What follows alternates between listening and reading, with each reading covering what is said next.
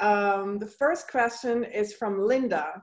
She's asking, is Cosmos only for Asian women? And do you know of other similar groups for non-Asians? I think it caters specifically to the Asian Women X community, or people who identify as Asian, but which obviously includes South Asian, but I don't know, I don't want to say that there are other groups similar to this because I'm not aware of them, but I'm sure there are. I found the Cosmos on Instagram like any millennial, so I guess sort of through word of mouth, or hopefully someone in this talk knows of something that they can share along, but unfortunately I don't have any recommendations for non-Asian women. Yeah, if you do with other groups, please share it in the chat. And then Jen, Alexandra, this is still for you. Jen is asking, tell us more about your love of miniature crafting.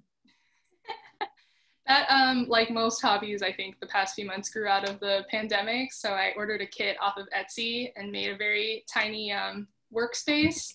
And then I ordered another kit and made a very tiny coffee shop. I can put my miniature crafting Instagram on the chat if you want to see. It's very fun and soothing.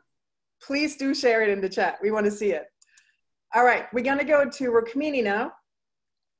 Rukmini, Sarah is asking, do you think that each person has her individual spectrum of emotion, or do we fall on different parts of the same spectrum? Ooh, that's a hard one. Yeah, that is like, I wasn't ready for. Thank you. It's a super thoughtful question. I need a very thoughtful answer for that one. So the question is, do we all have our individual spectrums, or do we fall on a whole? What comes to me is both. We have our own individual spectrums. That's why exploring that is so important, because how do we feel grief? How do we feel happiness? It's so different. And I think it's really empowering when we really discover that. And then I think that there is like a human spectrum of emotions. Like, we're one big human family. I really believe that. And so even now during COVID, I think we're on that spectrum probably of like heartbreak, and there's different kinds of it, but we're all there as a human family. So I would say it's probably both. Thank you. Then James is asking, can you share anything about your process for the 100-day project? Did you follow a certain daily routine to complete it? Oh yeah, that's a very good question. I call myself like a 100-day enthusiast because I do it every year, but I'm not a consistent person. It's very difficult. So I have a different rule for each year. Like the 2016, I did do it every day. And what I like to tell people is I just made it very portable. Like, I literally bought a sketchbook that'll fit in my bag, a watercolor set that'll fit, and I just brought it with me everywhere. So that really helps. And then some years I just give myself a break. Like this year I made it to like day 48 and I stopped for like 4 months, and hopefully I'll pick it back up later on. So depending on where you are, creating your own rules helps. I love that. All right, thank you. So now let's go to Joki. Joki, Rachel is asking, how has your family reacted to your new writing path, considering it's a detour from your law career? I mean, your whole path is a detour. It's like a beautiful, I mean, yeah, you know, I think, yeah, at this point they're used to my detours. Initially, you know, I think it was a struggle to understand for my parents why I would leave like a safe job at a law firm, especially when I wasn't exactly sure of what I wanted to do. I had some kind of vague ideas, but wasn't concretely sure of my next step and my next path. But at this point, I think once they saw that, you know, I feel like I'm in my element, I feel more free, I'm more joyful, and I just feel more of service and purposeful, they were able to come around. So I don't know if that question was rooted in your own potential dynamics in your family, but I feel like people who love you the most will always eventually just want to see you happy. And that's what I am now. So I'm just really thrilled to have their support and have been on that journey and to find myself where I am today. So yeah. Thank you. Josh is asking, when will your book come out? That is a great question. I am not sure. I'm still in the process of writing it. I'm looking for an awesome writing group. If anyone wants to swap pages, who's also working on a book, that would be really wonderful. Yeah, and I'm looking for an agent and doing all those steps I need to do to get my book to birth into the world. But yeah, hopefully within the next, maybe this is ambitious, but hopefully in the next 18 months, I'm hoping to have the book fully available for people to purchase. So yeah, as soon as I can. If you know anyone who's an agent, let me know. Actually, I might have someone to connect you with. So let's make sure we connect. Okay, yeah, wonderful. Thank you. I want your book to exist. Oh, thank you.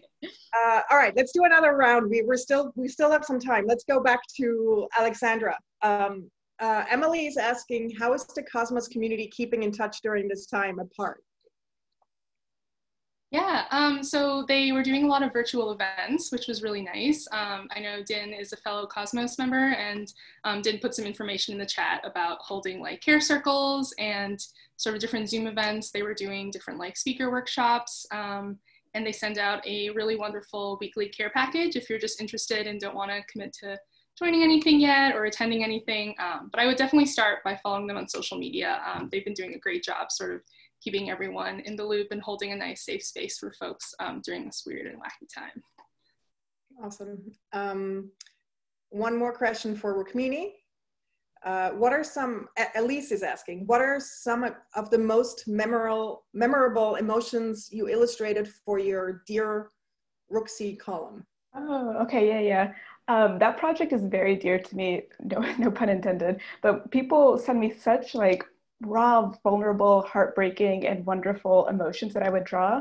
One person sent me something on death, actually. It was how they loved this girl, and then they wanted to tell her that they loved her, and she had recently passed away unexpectedly, and they were dealing with that grief. It was like, that was like heavy, but it felt like such an honor to be able to draw it and try to even imagine what that felt like. And just that exchange with that person and how that drawing really helped them like see how they felt was awesome. So that was very memorable. Lovely. Okay, and Joki, one more question from you. This one is from Nikki. She or he is asking, how did you summon the courage to make a career change? That's a beautiful question. It came in stages, I think, I would say. I really always knew and had been dedicated to doing work that was in alignment with my values. And the more I kind of stayed on the track in a law firm and, was on that path, I realized I wasn't creating enough space to do that. So a lot of the work that was most in alignment with my values was my pro bono work and the things I was doing, volunteering on the side. But it just came to a point where I had to choose to pick myself. And there was just no other alternative at a certain point. It just became a choice between, am I gonna go full out and try to pursue my dreams and honor my heart, or am I going to do what is safe and reliable and make other people happy? So it's not easy. It certainly wasn't easy, but it was honestly the best decision I ever made. The day that I left my former job, my last like stable job, as my family might say, I was overjoyed. I really was, because I was leaping out into the unknown. I knew that I was capable of doing something great. I didn't know what that was, but I just was so centered, and I did a lot of just inner work to get into the space of trusting myself fully, that I knew it was the right choice for me. So just whatever you can do to just tune into your heart and tune into your center, because that space in you is always whispering to you where your next step is, where your next move is, what is right for you. And when you tune into that and align with that, only beauty can flow from there. It's really just a magical process to watch unfold. And if you're considering doing something similar, I really encourage you to do it, because life will support you. It's really miraculous. It really is. Thank you for your question.